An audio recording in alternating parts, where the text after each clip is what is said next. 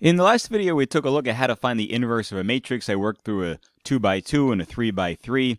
In this one, let's take a look at a couple of other matrices. We'll look at some methods for finding inverses of matrices. Let's take a look at this matrix over here. Suppose I got matrix A is given as the matrix 1, 6, 4, 2, 4, negative 1, negative 1, 2, 5. And I want to find the inverse. Well, we know what to do. Take matrix A, take the identity matrix, and start row reducing.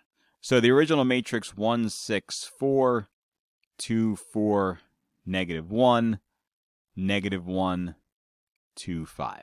And the identity matrix 1, 0, 0, 0, 1, 0, 0, 0, 1. Okay. So the first thing is, let's get rid of those two numbers in the first column, the 2 and that negative 1 down the bottom. The first one doesn't look bad at all, right? Take row 1 minus row 3. Answer goes in row 3. And then take negative 2 row 1 plus row 2. Answer goes in row 2. So row 1 remains the same. 1, 6, 4, 1, 0, 0. Row 1 minus row 3. Actually, how about row 1 plus row 3? That'd be better. 1 plus a negative 1 is 0. 6 plus 2 is 8. 4 plus 5 is 9. 1 plus 0 is 1. 0, 1. All right. Next thing we're going to do is take negative 2 row 1, add it to row 2. So I get negative 2, negative 12, negative 8. Negative 2, 0, 0. We're going to add that to row 2. So negative 2 plus 2 is 0. Negative 12 plus 4 is negative 8. Negative 9. Negative 2. 1, and 0. All right. Now, my goal might be, let's get rid of the 8 that's down here. Okay. It seems like a relatively simple thing to do. Add row 2 to row 3. Answer goes in row 3. Right, so top row remains the same. 1, 6, 4, 1, 0, 0. Second row remains 0, negative 8, negative 9, negative 2, 1, 0. Now combine the two rows together. 0 plus 0 is 0. 8 plus negative 8 is 0. Oh, but 9 plus negative 9 is also 0. And then I'll get a negative 1. I'll get a 1. And a 1. Okay, here's my problem. Down here, that's not a 1. And the only way that I can get an inverse is if I have the identity matrix on the left-hand side, and there's no identity matrix on the left side. So this matrix does not have an inverse. Okay. Another way we might say it is it's a singular matrix, meaning a matrix that doesn't have an inverse. And you know it doesn't have an inverse because you cannot create the identity matrix on the left-hand side. All right, let's take a look at another 2x2 matrix and see if we might find the inverse a different way. So we had looked at 2x2 matrices in the last video. Let's look at another one in this video. So let's look at negative 3, 6, 4, 5. And I'd like to find the inverse of that matrix.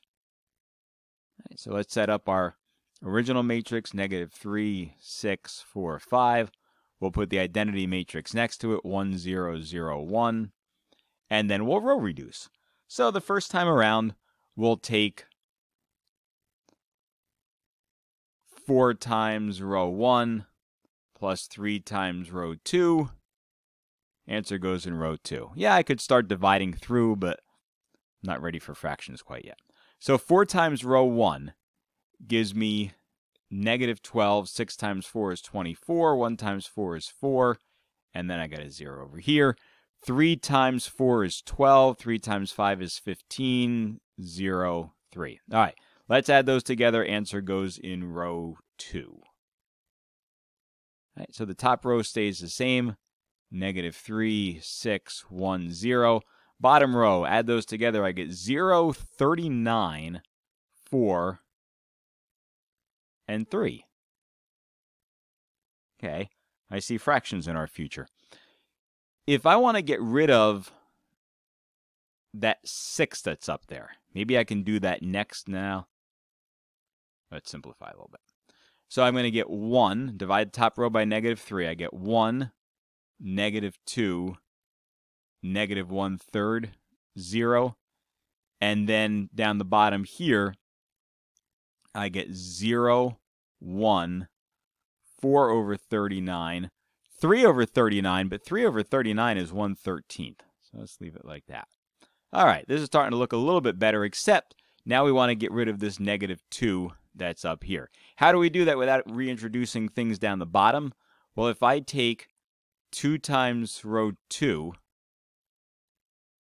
add it to row 1, answer goes in row 1, I should be pretty safe. So 2 times row 2 is 0, 2, 8 over 39, 2 over 13. So let's add those together and put the answer in row 1. Row 2 remains the same. All right, so I'm taking these two numbers here and adding them together. 0 plus 1 is 1. 2 minus 2 is 0. Ooh, 8/39 minus 1/3. Well, what is 1/3 in terms of 39ths? It's 13 over 39. So that gives me -5 over 39. And then 2/13 plus 0 is 2/13. Down the bottom, I get 0, 1, 4 over 39, 1 over 13. Well, isn't that interesting? Let's take this up one step further. This is now my inverse, right? This side over here is A inverse. Let's write A inverse with a common denominator of 39 because it's fun. So -5 over 39, 4 over 39, 2/13 is going to be 6 over 39, and this is 3 over 39. All right. Pull out that 1 over 39. And let me go back and write my original matrix on the left over here. The original matrix A was -3, 6, 4, 5. And my A inverse matrix is 1 over 39 times -5, 6, 4, 3. So they're almost the same numbers, but not quite, and they're in a different order. You notice that when I did the inverse up there, a couple of things switched around. So I now have a -5 and a +6. But maybe I can actually pull out a -1 over 39, and that'll give me a +5, a -6, and down the bottom a -4 and a -3. All right, so now I've returned this diagonal here to the same set of numbers. It was a -3 and a 5. It's still a -3 and a 5, except I switched the order. And then the other two numbers that went in the other direction, that -4 and -6, are the same numbers except different signs, right? They were +4 on the bottom left. Now they're -4 on the bottom left. It was +6 on the top right. It was -6 on the top right. So I found part of the inverse by switching the order of the diagonal that goes top left, bottom right. And then I changed the signs of the one that went the other way. But there's this mysterious -1 over 39 that's on the outside. Where did that come from? Go back to your original matrix, the -3, 6, 4, 5. Take -3 times 5 and subtract 4 times 6. -3 times 5 is -15. 4 times 6 is 24. If you do -15 minus 24, you get -39. So put that on the bottom of a fraction with a 1 on the top, switch the orders around, and you have an inverse. So there actually is a rule for 2 by 2 inverses. So if you want the inverse of a 2 by 2 matrix, if the original matrix A goes A, B, C, D like that, then A inverse goes 1 over AD minus BC. So we're going to take the diagonal going this way and subtract the product going the other way. There is a name for that, by the way. It's called the determinant. So sometimes you'll see the determinant of matrix A. That's what that is. For a 2 by 2, it's AD minus BC. Right, so we do 1 over the determinant, and then what happens?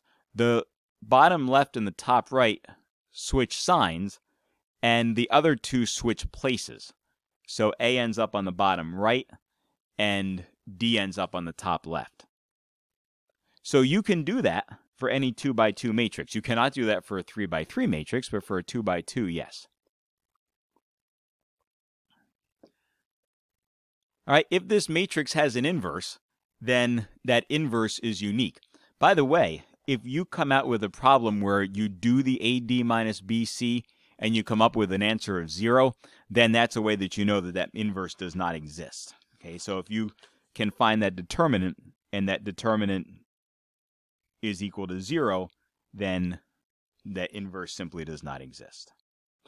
All right, what can we do with this? Well, suppose I looked at, remember we were looking at systems of equations where we had a matrix, and then we had a column of variables, and then some numbers on the other side.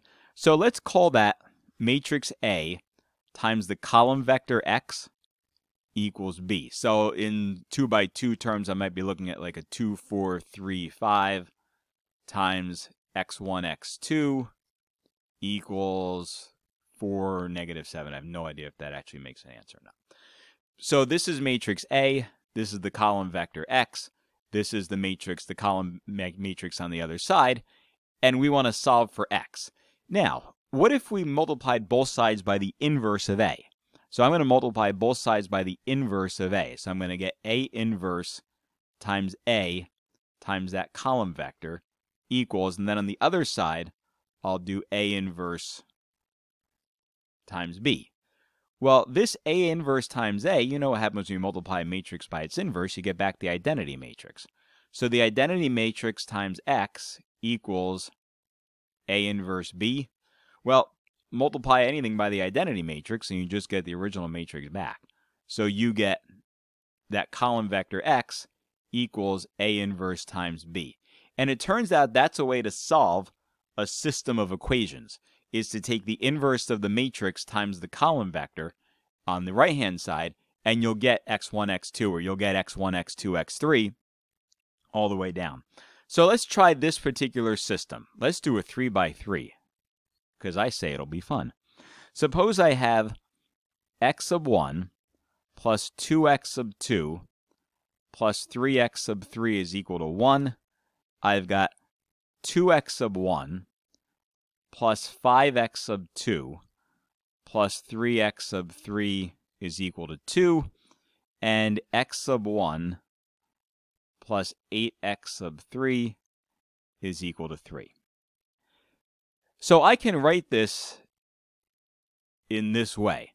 1, 2, 3, 2, 5, 3, 1, 0, 8. That's matrix A. Here's my column vector, x1, x2, x3. And here's my matrix on the other side. That's the B matrix. 1, 2, 3. So I've got A, x equals B. Now we set up here that I could take the inverse of A, multiply it by B, and I'll come up with that column vector. Now, if you remember how the last video ended, I told you to hang on to that inverse matrix. You realize that this matrix A here is the matrix that we spent all that time at the end of the last video finding the inverse for. So I am going to import from my last video the fact that I know A inverse, right? And A inverse is the matrix negative 40, 16, 9, 13, negative 5, negative 3. So I know A inverse from previous example.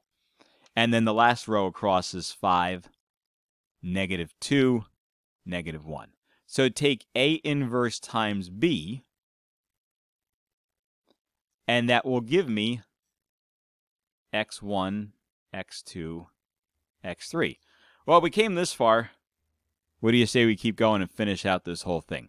So for my first entry, x1 is going to be negative 40 times 1 plus 16 times 2 plus 9 times 3, right? Row 1 by column 1. I'm just writing this here because you have to add some bigger numbers. So that's going to be 32. That's going to be 27. So 27 minus 8 is 19. So 19 is the first number.